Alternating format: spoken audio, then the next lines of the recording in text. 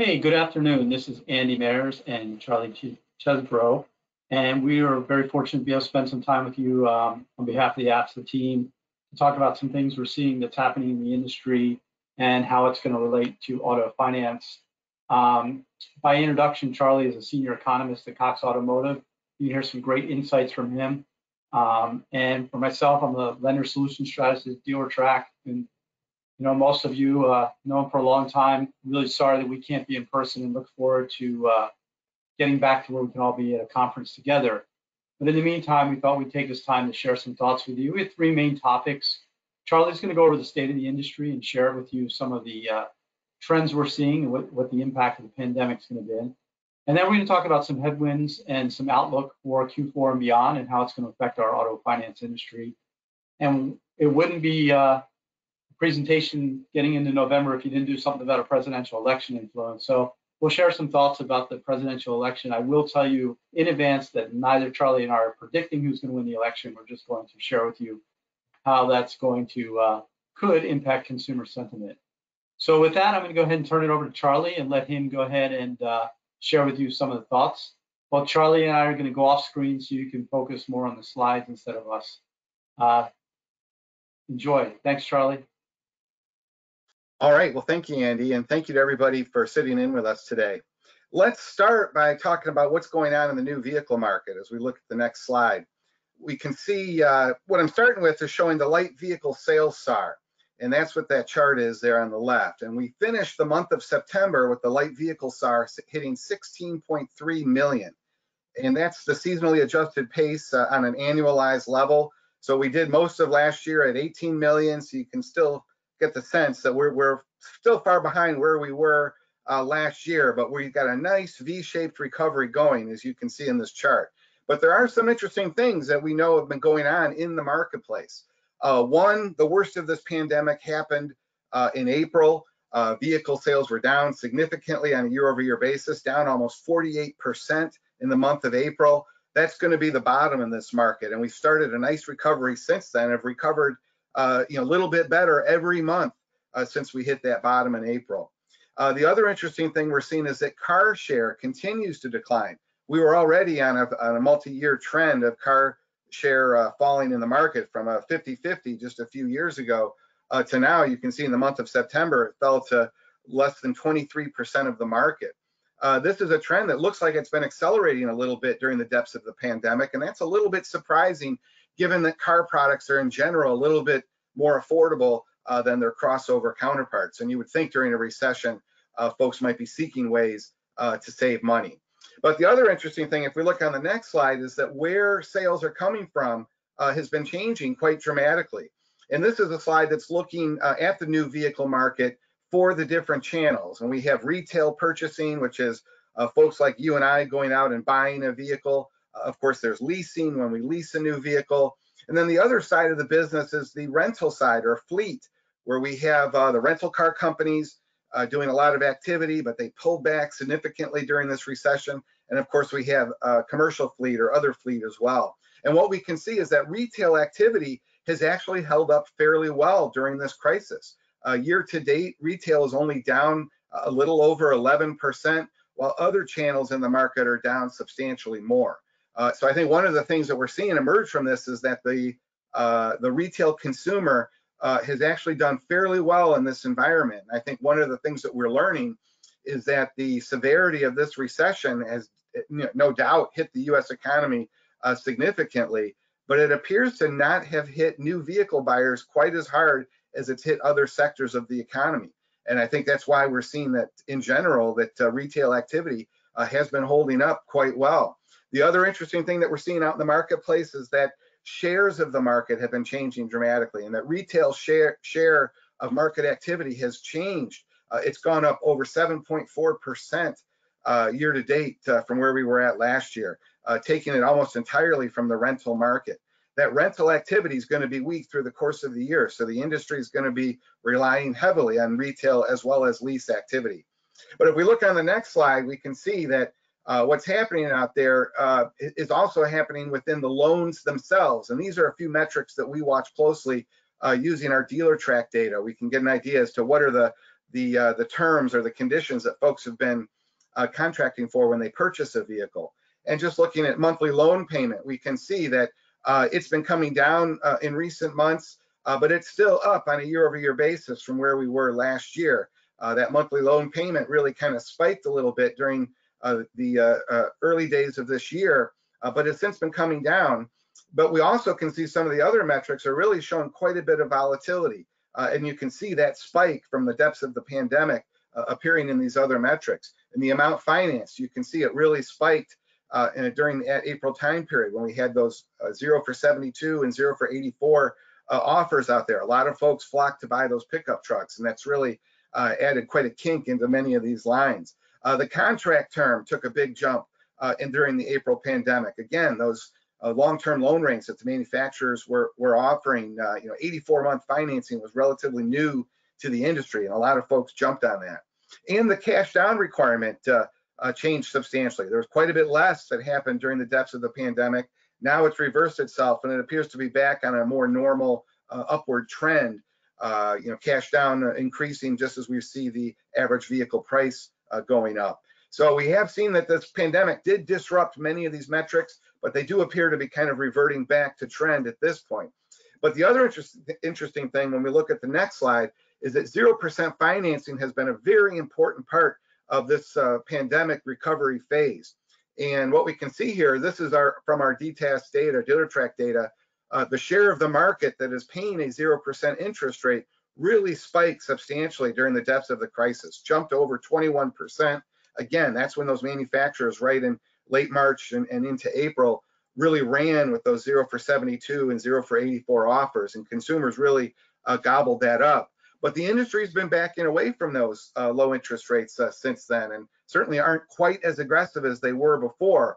And that may mean that we may be looking at a bit of a headwind because these 0% offers probably aren't going to have the same impact on the marketplace that they did before, because consumers have seen these before.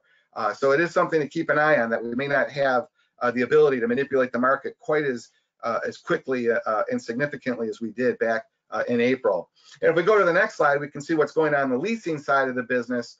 Again, these payments are just to kind of show you what we're seeing going on, but in general, monthly lease payment has been trending down through the course of this year. But I think the more important one is in amount financed, you can see has been trending up again, along with that vehicle price. That's not surprising. I think the interesting one here, though, is the purchase lease difference. What is the premium that if you're going to buy a vehicle, what's that monthly payment over the monthly payment that you would do on a lease? And you can see that it's hovering around $100 right now. That is quite a premium for purchasing a vehicle, but it does suggest that there is going to be some room for growth there in leasing. And as we go into the fourth quarter, we know that that's a really heavy period for leasing activity. So there's little reason to expect that we're not going to see a strong leasing during this coming fourth quarter. So that's really kind of a summary of what we're seeing out there. If we go to the next slide, though, I think it's important to point out that there's been a lot of moving parts out there, and that when we try to evaluate what's been going on in the market, it's really difficult to isolate everything and all the different metrics without keeping in mind that a whole bunch of activity was going on simply because of government policy. And what I'm showing you here is a map of the United States retail sales activity during the worst of the pandemic, essentially March 1st through April 30th. And during this time, the whole nation's sales went down about 37%. But we can see that Pennsylvania, New York, California, they were down substantially more. Texas, a little bit in the middle, at down 23%. And then you had states like Arkansas, Montana, and Oklahoma, they were only down just a little bit. And so what we're seeing here is the impact of governors who actually shut down their state due to COVID concerns, like Pennsylvania, like New York. You can see that that had a huge impact on retail sales activity. In markets where governors did not shut down the activity, Arkansas, Montana, you can see that vehicle sales actually held up quite well. And so if you're trying to get an idea of what was the impact of governors shutting down the market, well, Pennsylvania, New York can kind of give you an idea of what that would be. If you just want to know how much did COVID itself or the fear of the virus maybe close down or slow down the market, I think Arkansas and Montana can give you a taste of that. But if we go to the next slide, the other interesting thing is because certain states were open and other states were closed, we saw massive changes as to what makes up the market shares across the country and what states were gaining and what states were losing.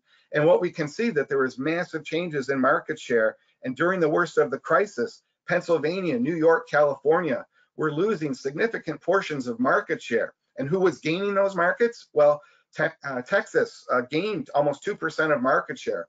Florida, 1.3% market share. So there was massive things changing during the pandemic as to how the pace of sales across the country, as well as in addition to where could you buy vehicles, and that was having implications on the market share itself. But as we go into the next slide, we entered into the recovery period, and we can see that just as things were changing during the pandemic, when activity was closing, things changed dramatically when states began to reopen again. And many of the states that lost regained a lot of the ground that they had lost during the pandemic. Nationally, during this recovery phase, which I've identified as May 1st through the end of August, sales were down about 15%. But you can see New Mexico, Georgia, Utah were down substantially more. And then you had Maine, Montana, and Nebraska not down nearly as much as the nation. So again, the responses across the country were really quite varied. And as we go to the next slide, we can again see that this impacted market shares. And a lot of the states that won in the early days of the pandemic, like Texas, like Florida, continued on into the recovery period to give that ground back up. And you can see the northeastern states like Pennsylvania and New York were regaining some of the lost ground that they had before. So I really just take you through this exercise just so everybody understands that there's a whole lot of moving parts that we've had so far in 2020, and trying to evaluate the success or failure of companies or products. You got to be a little bit careful because there's been a lot of moving parts that were entirely out of the control of both the manufacturers as well as consumers. So with that, Andy, yeah, I'll hand it back to you. Thank you for that insights, Charlie. It's really good to see that data. I think, it's nice to see what the causes are. I think there's a couple things that are very relevant to our finance industry. Obviously, you talked about longer terms, 0% interest. I'm wondering if you could share with the team from AFSA here where we've seen rates more specifically, how it's been going, how the rates been going, for customers' FICO bands, and what the economic impact has been in the finance industry from that perspective. So maybe take a look at that now on the next slide. Sure, yeah. So if we go to the next slide, I think that'll kind of give you an idea of what we're seeing out there. And this is a chart that's showing the distribution of what customers are paying in terms of their contracted interest rate that we're able to measure here at Cox Automotive.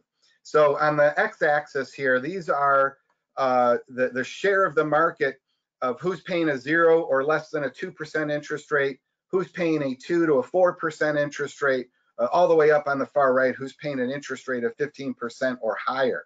And what we can see here is that in that 0 to 2% interest rate range, it was really low. It started the year at less than 10% of the market was paying less than a 2% interest rate. But as the pandemic unfolded and into April, you can see that jumped to over 30% of the market during the later spring and summer months. That's when the industry went really heavy in low interest rate financing to really spur economic activity and interest.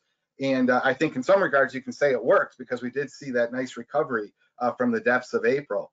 But it may be revealing that the customer base is changing out there. And if you look at what I've got there in the box, the share of the market that was paying a 0 to 4% interest rate in January and March was about 36% of the market. By April, in that April to September recovery phase period, it jumped to almost 52% of the market, almost a 16% increase in market share of folks paying less than 4% interest rate. And where did these sales be coming from? Who are they taking customers from? Well, we can see that 4 to 10% range has fallen dramatically. It's lost almost 11% market share, as well as the 10% plus. So you're close to subprime borrowers. So the composition of the customer base may be changing dramatically, and that this recession has really impacted hourly workers, and maybe suggesting that the only folks left to buy in the market, or the majority of folks, are those folks with the best credit. They probably have not been hit quite as hard during this pandemic. And if we just go through the next slide here, I think we'll see that that the different brands may be vulnerable regarding their customer base because of the type of recession that we're having. It's hitting hourly workers aggressively. That likely means that lower FICO score customers are probably suffering more than your higher FICO score customers. And that means some brands may be vulnerable. And what this chart is showing is that Mitsubishi, Dodge, Nissan, this is the average interest rate of what their consumers or customers are paying when they purchase that vehicle. They have some of the highest interest rate customers in the marketplace.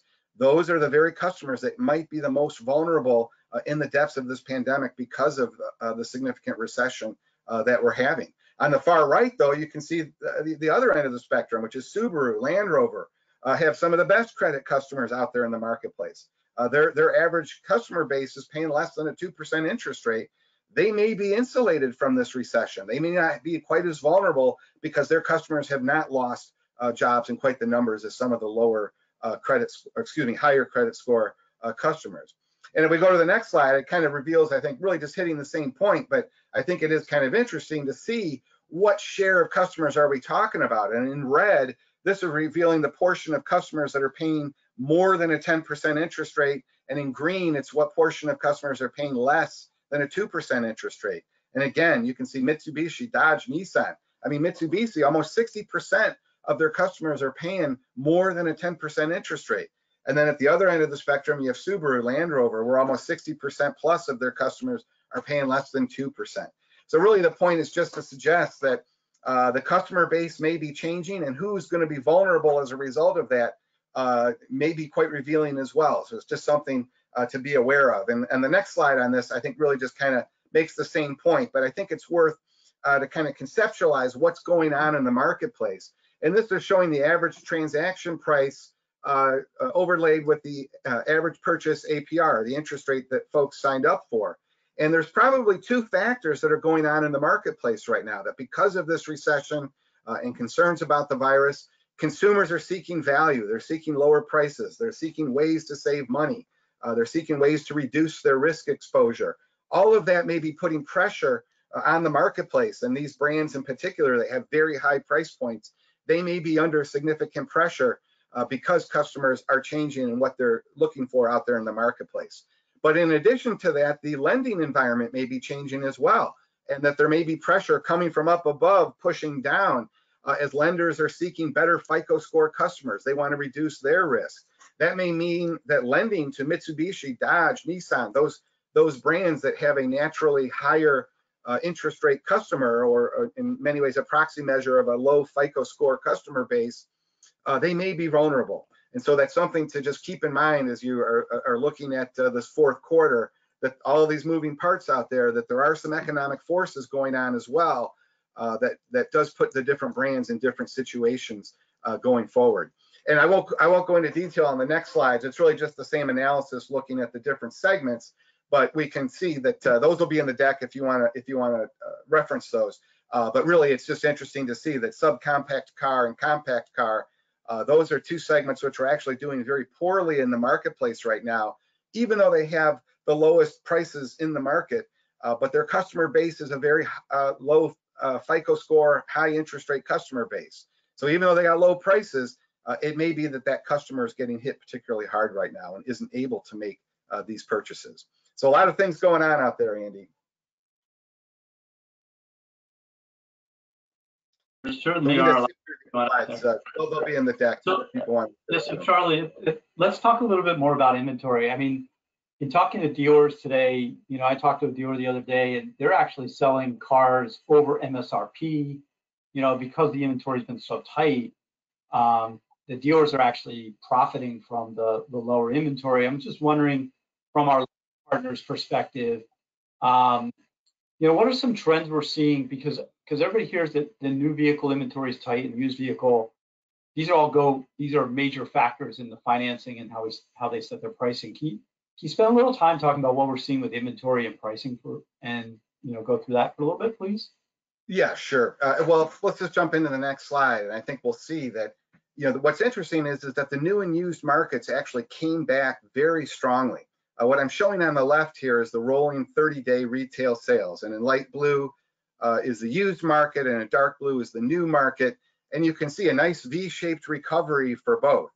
The used market, though, recovered very strongly, and is now, you can see the sales trend appears to be weakening while the new market is actually visually showing a little bit of a gain, but on a year-over-year basis, it's actually kind of flatlining. And as you can see on the right, looking at the change in sales from where they were a year ago, we can see that both the new and the used market are in negative territory and are starting to stabilize there, that the market is kind of settling in at down a 5 to 10% range on the retail side.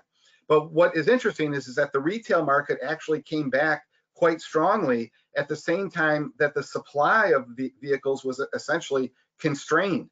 New vehicle supply essentially shut down in the months of April and May and the tail end of March as the factories closed down.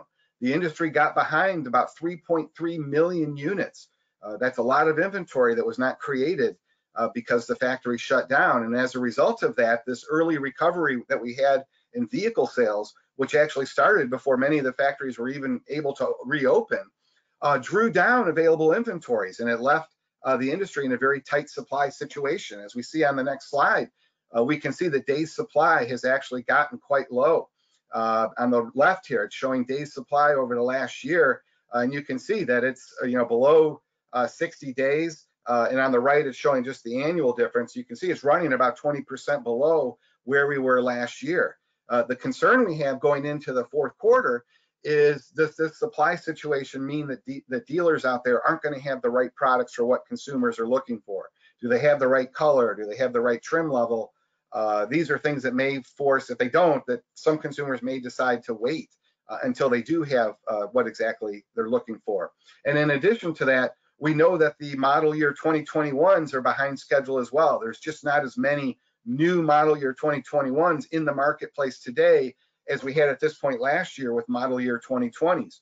Fourth quarter is a big month, particularly for the luxury market, or excuse me, a big period, particularly for the luxury market when a lot of folks are coming in to buy the latest and greatest. It may be a lot of dealers don't have those latest and greatest products available. So that's just one more headwind that we're concerned about here at the end of the year. And on the next slide, we can see the used side is also a very tight supply situation, but does appear to be changing a little bit. You can see on the left here the days of supply available.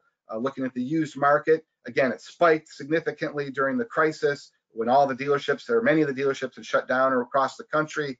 But then once they reopened and sales really started to take off, we can see that supply and days supply was drawn down tremendously. But over the course of the summer, the strength that we've seen in the new market has seen an increase in trade-in activity, and that's been able to mitigate some of the supply constraints, as well as the sales pace has slowed down a bit. So that's allowed the industry to catch up a little bit on the day supply issue, but it still remains relatively tight. And as we see on the next slide, when you've got a lot of demand out there and tight inventories, you're going to get rising prices, and that's exactly what we're starting to see out there. The average list price in the used market has risen significantly during the depths of the crisis, and on a year-over-year basis, you can see in red, the trajectory looks very, very strong.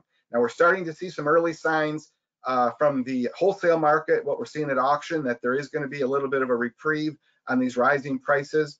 But at this point, as long as supply is staying tight and demand remains relatively strong, the vehicle price issue is going to stay up there and mean that many potential buyers are going to be forced out of the market, but certainly should allow dealers themselves to maintain fairly strong margins on this.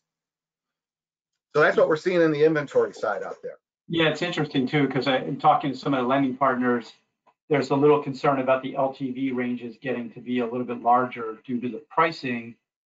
Since either you put the pressure on the consumer to put more cash down, or to our lending partners to lend at a higher LTV ratio. Like I said before in the beginning, let's just talk a little bit about the upcoming election and sentiment.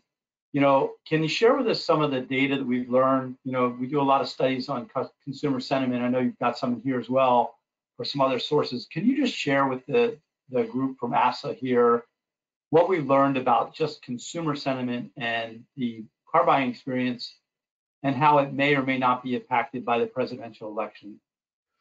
Yeah, well, if we go to the next slide, I think you'll see that we know that consumer sentiment is a very important part of the consumer buying process. Consumers have to be confident about their economic circumstances. They have to be confident about the economy, confident about their job.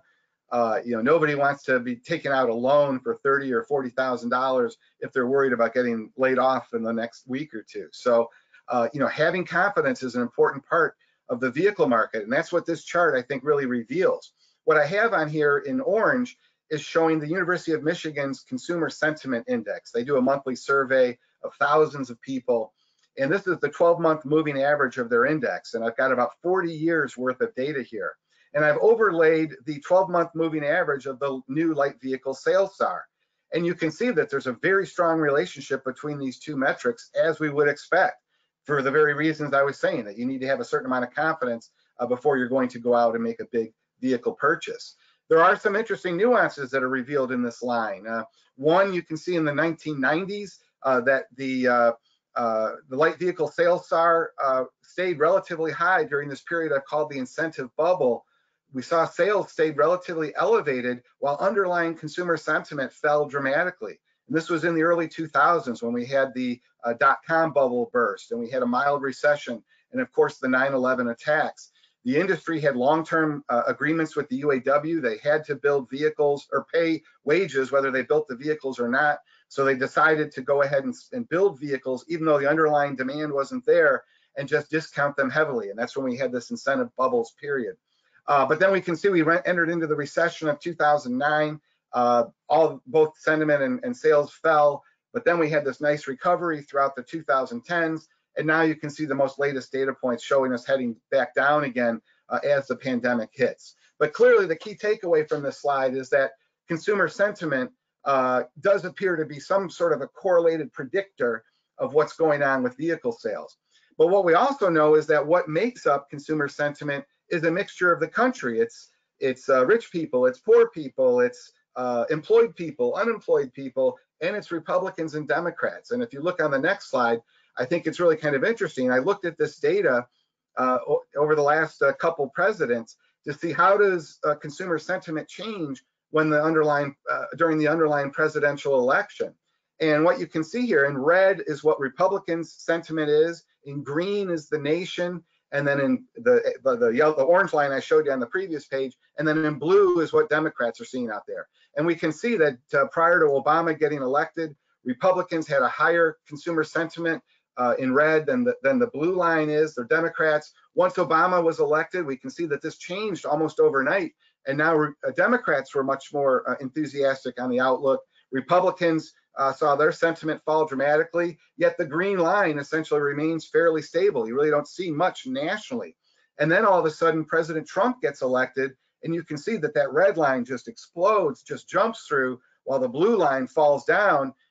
Trump supporters are ecstatic. The Republicans, their level of sentiment had never been higher. Democrats, on the other hand, had seen their sentiment fall dramatically. Yet on the average, the green line doesn't move that much. So you really wouldn't see these underlying changes if you just looked at national consumer sentiment. So I make this point because we have this election coming up in 2 weeks. What may happen if we do have a new president elected? We may see massive changes in the underlying sentiment of the country, even though the national number may not change much. Folks who are Trump supporters may become incredibly disappointed and pull back from the market as they have lower consumer sentiment. Blue state people or Vice President Biden supporters may all of a sudden become more optimistic and want to go out and make purchases.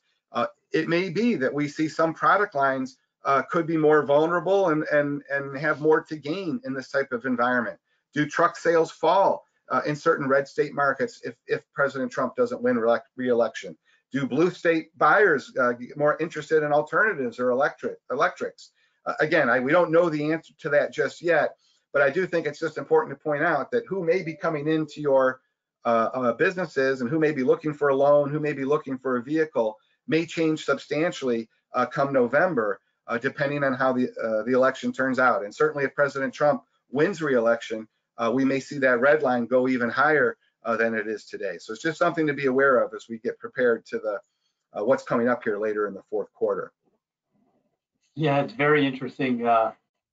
Well, it will be very interesting to see what happens. I'm sure this time next year we'll look back and see how that is, but hopefully that green line stays high as we go forward.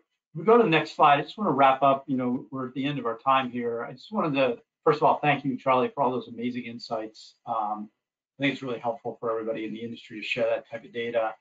Just want to kind of reinforce some of the things, as you saw, some trends are easy to predict, some are not. We all know that the economic impact has changed SAR, and obviously we can't control when a vaccine will be available and what that'll do, but we're keeping our eye on that to see what will change in our industry. We know the election will have certain impacts to us as well. We also know that our lenders are, have been doing a great job at adapting what's going on, working with their dealers, adapting to our industry that's changing. Some of the things we've seen in terms of, online and digital retailing type of transactions. So really proud of our industry because I think we've really adapted well, like we always do. But with that, I just wanted to, maybe the next slide, we'll just, say our thank yous. And if you guys have any email questions for Charlie, for myself, please feel free to do that. We appreciate you taking the time to go through this session. We also want to make sure that you're aware that we have tons of material from Cox Automotive on consumer sentiment, studies, all kinds of information. You can reach out to someone, myself, Charlie, or one of the people you have relationships with, and we can share you all of our research and findings at all times. And finally, in closing, I look forward to seeing everybody in person again. I know our industry is a great industry, and I thank everybody for their time. And thank you for visiting the Cox Automotive team today. And best of luck and stay well to all of you and your families. Thank you very much, and talk to you soon.